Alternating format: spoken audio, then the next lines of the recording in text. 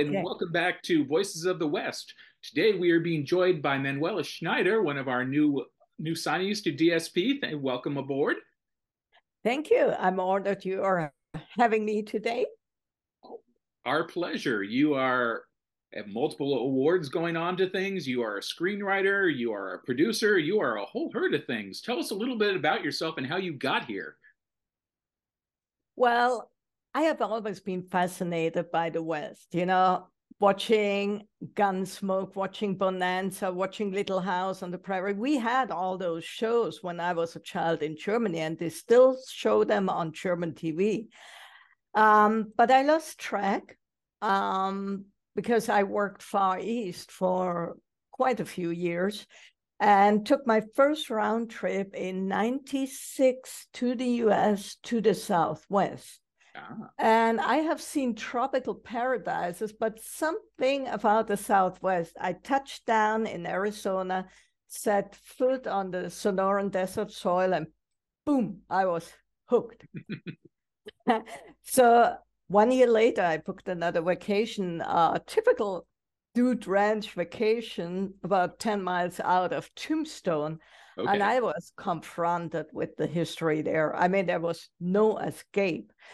It wasn't even that much the history of Tombstone itself, but I was very much into the Chiricahua Apaches. I was fascinated with characters like Geronimo, Victorio, Cochise, because I grew up, my first books I read was Karl May, and boy, was I pissed when I found out that dude made up everything and he has never been to the US. I was disappointed.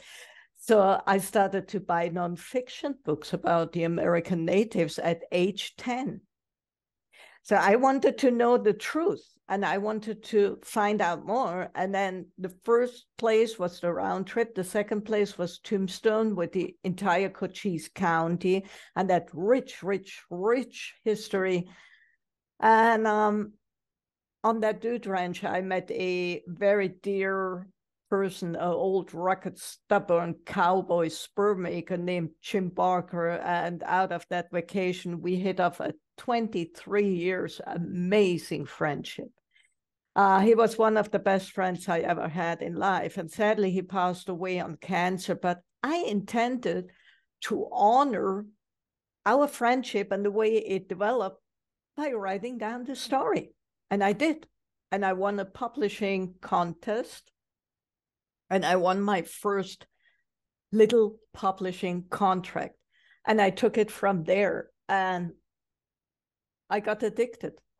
It never let go of me.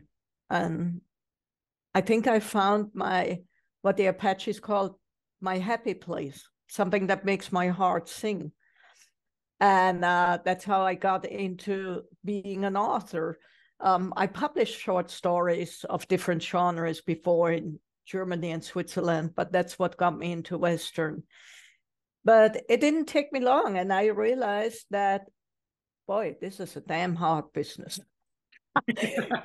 you have more setbacks than go forward, And I realized that it doesn't hurt to have different irons in the embers. It doesn't hurt to have different irons in the fire, because if one doesn't catch fire, the other would catch fire. And I was finally signed up with quite a well-known publisher, but sadly he concentrates more on the bestseller authors, and he didn't have time to build this little German rookie with a crooked grammar up, So I was like not getting anywhere. And I got caught in a situation that I was seriously considering quitting. And it took me weeks to think about it. Am I going to quit? Am I not going to quit? And thinking of my friends who supported me, thinking that I would disappoint the people who mean the world to me and that I would disappoint my own dream and eventually betray God because somebody must have given me a certain amount of talent. Stopped me from quitting. But now I was in the situation that I haven't had anything published from my last book until the next book coming out in November. It will be a 2.5 years break. So I thought, like, gee, what am I going to do? Readers will forget this Schneider name out of view, out of sight. To make it worse, you are living 6,500 miles away from Arizona. You have a freaking bug called COVID that prohibited me 2 years in a row to fly over. So I was in a mess. And I thought, like, what am I going to do to prevent people from forgetting my name? And the thing about creativity, if you dare to open those channels for creativity in you, you're not limited to writing screenplays or books, or some people paint pictures or are actors. If you look at creative people, most of them have more than one certain creativity talent. So I thought, like, hey, I want to write a song because I'm very, very into music. And I reached out to another member of Western Writers of America, a recording artist named Carol Markstrom, who has won numerous awards. So I said, Carol, I want to write a song. She said, well, why not? About what? Romance, cowboy, love, blah, blah, blah, fixing fences. I said, no, about the miners. She said, why about the miners? I said, well, me being in Tombstone, everybody knows that movie, which is a brilliant movie. Everybody can see the quotes of Doc Holliday and White Urban. You don't hear anything else day and night, 7 days a week. And I said, like, hey, and I did some research for a book I wrote. It's called The Prospector Stream. It's a classic Western, tragic love story. And I came across the fact what hardship those fellows in the mines really faced. It was shocking. Dying of consumption. It's not really consumption. In Tombstone, you have a certain mineral in the soil that settles in the lungs, and with the liquid in the lungs, it literally turns into concrete. And they're suffocating, slowly, agonizing way of suffocating from down the lungs all the way out. Those who process the silver on the surface, they thought they are better off, and they had the shittier cut because they processed the silver using mercury, which turns your brain into a mushy Swiss cheese. I mean, they lost it. They lost it completely. And I thought, like, hey, if you see towns like Tombstone, Deadwood, oh God, Virginia City, even Bowie, if not for the miners of the silver rush or the gold rush, copper miners, all these towns would not be a dot on the map. And it struck me rather unfair. It struck me unfair that these people do not get the praise. It's all about White Herb, Doc Holliday, Johnny Ringo, Badmasters, and those dudes would have never set a foot into town if the town didn't promise money, which was promised because of those fellows chiseling away 12 hours a day. Hey, that's a rhyme. So I thought I want to give them a praise. I want to give them a voice to show them they are not forgotten. They didn't die in vain because they founded a big part of the U.S.A. as we know it today. Oh, absolutely. Every little town became a boom town, and that became the center of commerce and actually train hubs for everything. Yeah. So we co-wrote the song. Carol taught me a lot about, how to mend the lyrics, how to simplify the lyrics. And she composed the melody, and she was just finishing recording a new album. She said, like, oh, wow, I kind of like that song. The more I play it, the more I try it. I like this song. I'm going to record it additionally on that new album, which was a big honor for me. Boy, we were not prepared because the song started taking off. It was played in the U.S., in Canada, in North Italy. in Holland. Now, Holland is flat as a sandwich board, and I don't know why they are into mining, because they don't really have mines, but they love the song. It won Best Female Folk Song in Holland last year. Don't ask me how we achieved that, but we did. And then it got played in England, in Australia, because the Australian people, they can identify with miners because they have mines. So I said, like, Carol, we need a music video. We cannot have this song without visualizing it for the people. I don't know about videos. I know about music. I said, well, okay, I have a lot of reenacting friends and indie movie producing friends, so I'll reach out to them. Wrote a script for a music video. Then I thought, unfair. I have many talented friends who can actually act. I have to rewrite the script and create a short movie hybrid music video to grant them the chance to speak a line or two. So we did that. I flew over, we shot the entire footage in 14 hours on a freaking cold days with like 50 degrees. And we had a brilliant guy behind the camera who also edited. He was responsible for editing and the cut of the footage. And I say, I want to give the people a chance to be seen in the theater. So we invested some money and submitted the movie into certain film festivals. And I didn't take the Jungle Camp Festival in some God knows where island. I tried to tackle the more difficult ones like San Diego, New York Indie Movie Film Festival, Barcelona, Holland, Arizona, of course, LA. And boy, we were not the least prepared for what was happening then. We won award after award after award. And I emphasize, we won. People ask me, what does it feel like you win these awards? No, I didn't win them. We won them.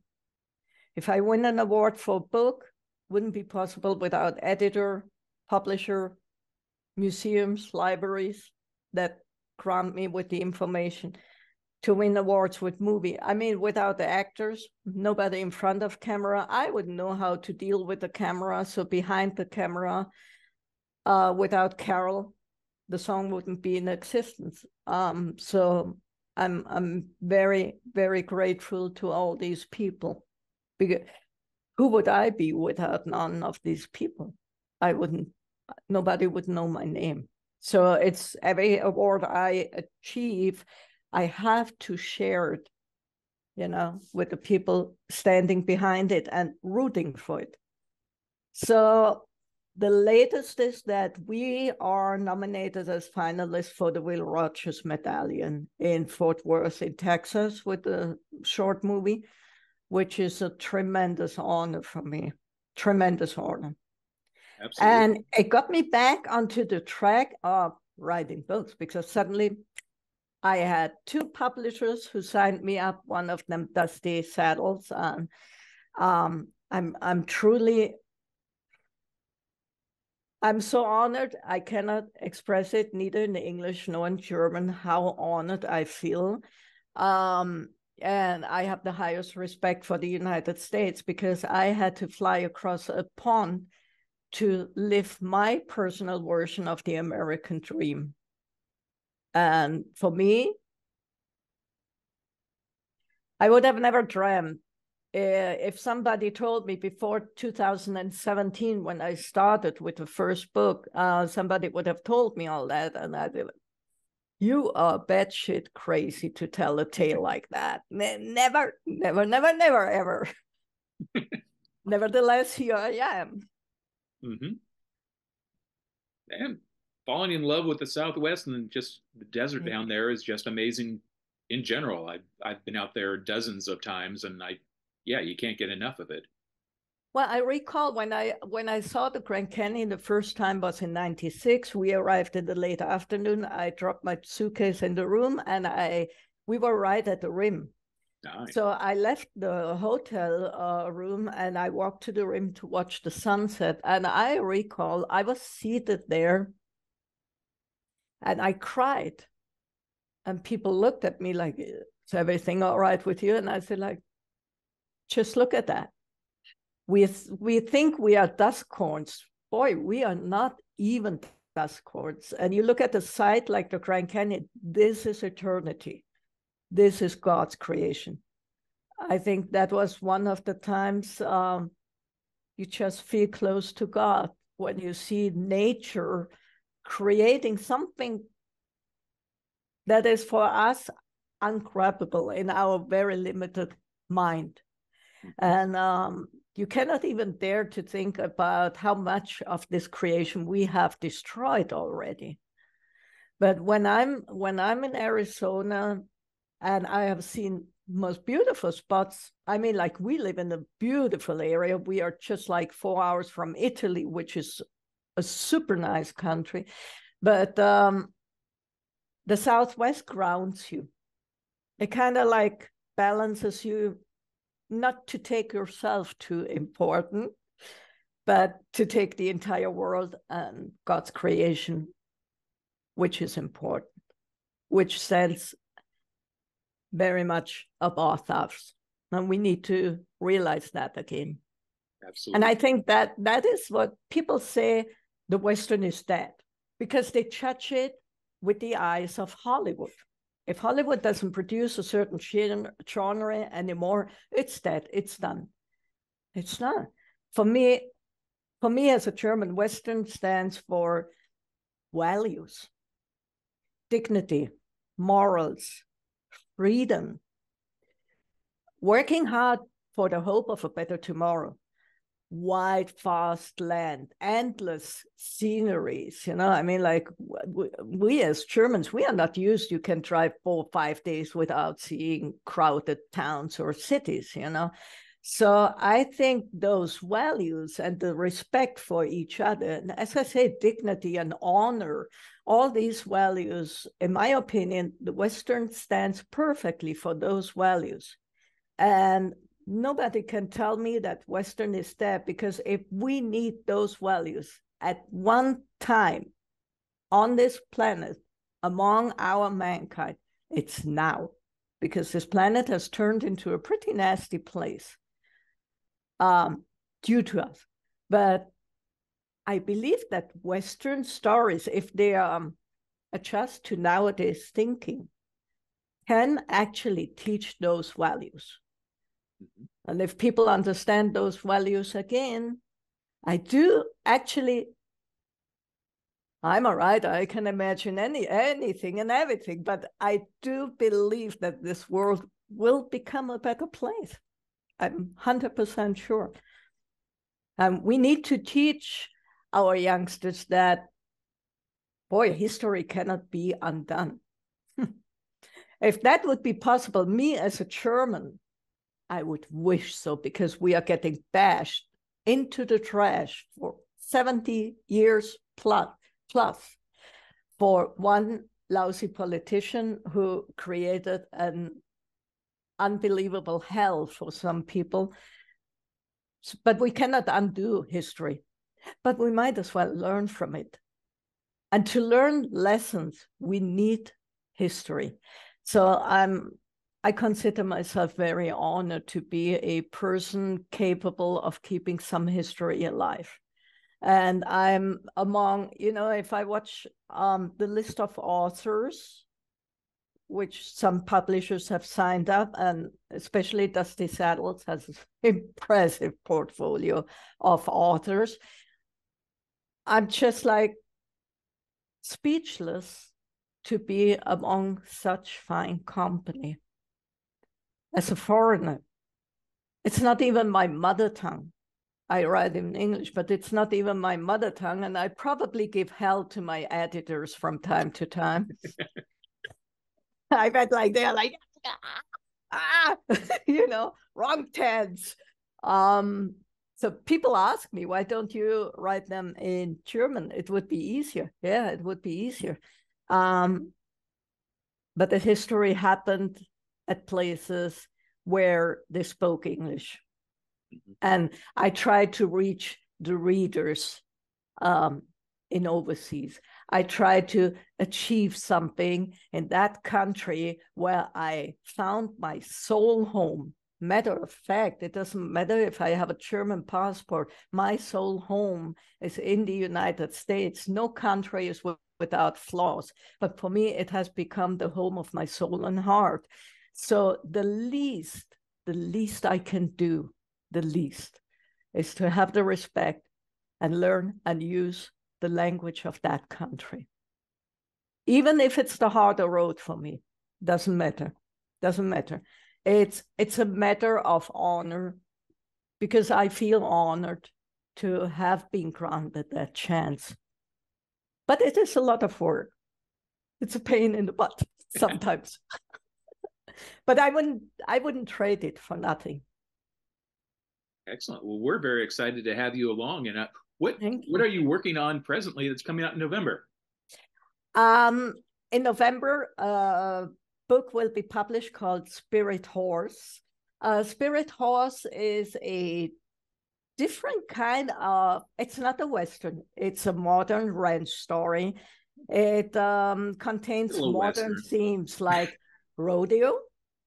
Rodeo is a big part. American Native history is a big part, and American Native legend. And the two main characters are a broken rodeo champ who turned to be an alcoholic, addicted person because he breaks after a terrible accident at a rodeo. And the second character is a stallion called Lightning, a rodeo champion that got severely abused. Neither one is trusting people anymore. Neither one has hope for tomorrow. But they need to find each other to heal each other. That is what the book is about. It's a journey. It's a journey.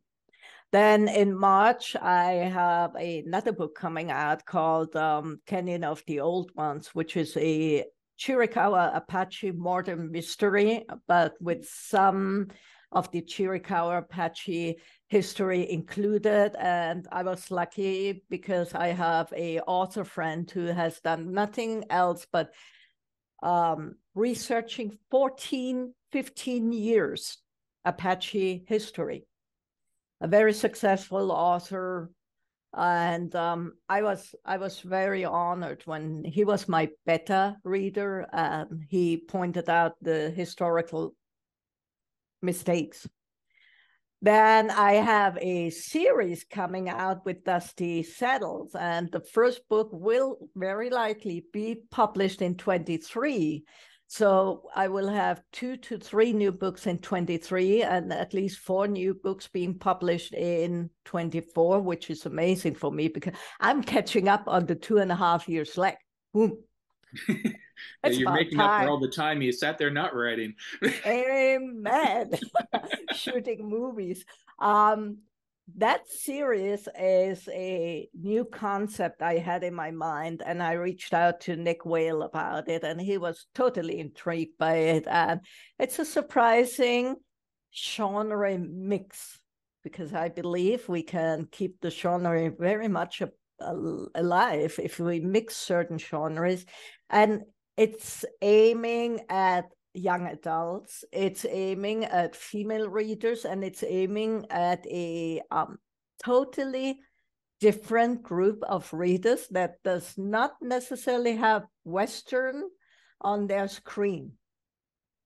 Excellent. And that is the idea, to draw different people into it. And the topic is something that has found a lot of interest lately, the past 2-3 years.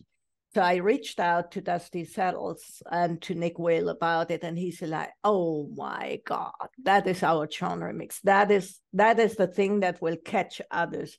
And the books are going to be not as thick as a normal novel, but we are starting off with 6 different ones. It's going to be a series, and if it works out the way we think it will, or hope we will, we can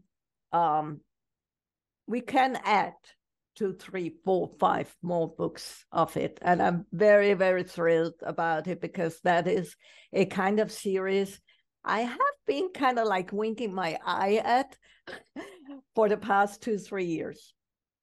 And I have written two books that are a genre mix, and they are quite well liked. You know, people like it. So, especially my last book, like Arma del Diablo, The Cult of Destiny, is not a classical Western. It starts as a classical Western, but the main character is a weapon expert, and the other main character is a Colt 45 that time travels, literally. And the book ends in 2021. Well, it starts in 1882 with the suicide of Johnny Ringo.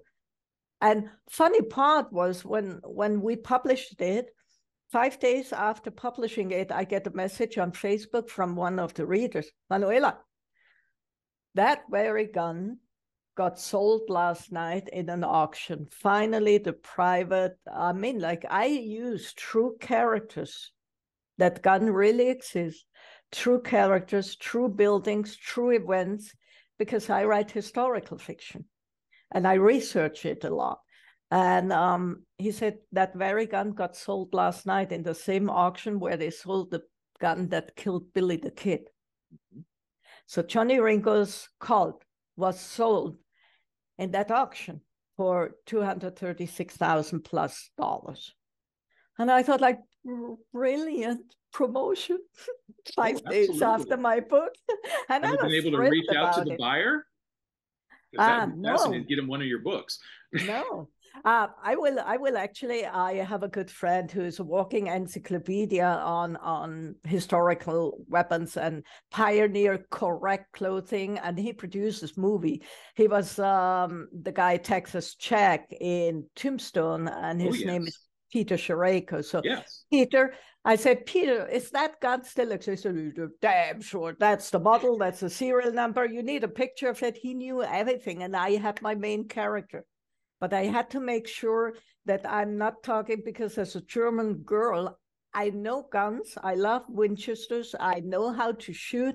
But in Germany, generally, you don't have an entire room full of guns like we have in the U.S., you know.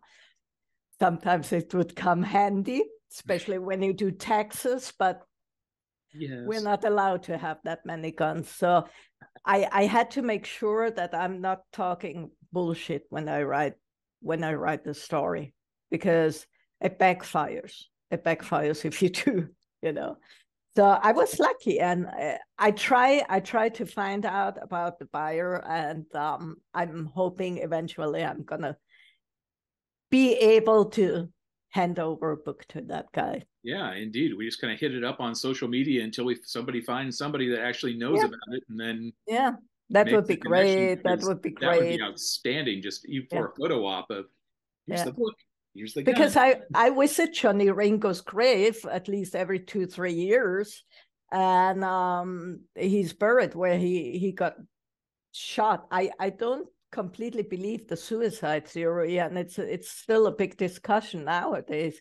But I hold a tradition high because I don't drink, but I always take a very little sip of whiskey, which kind of like makes me cough and gasp for air, and I toss the remaining bottle on the grave, because it's a tradition in Arizona. You always bring a shot of whiskey to Johnny Ringo's grave. He was an alcoholic anyway, you know. So, but that's one of the traditions I hold very dearly. Excellent. You know. Where can readers find out more about you? ManuelaSchneider.com. Then my author profile on Amazon, social media, Facebook, Manuela Schneider, or author Manuela Schneider on Instagram. I'm a member of Women Writing the West, a member of Western Writers of America. So I'm also at book fairs like in Tucson, Arizona, which is quite huge, or different book signings. I try to update the events coming.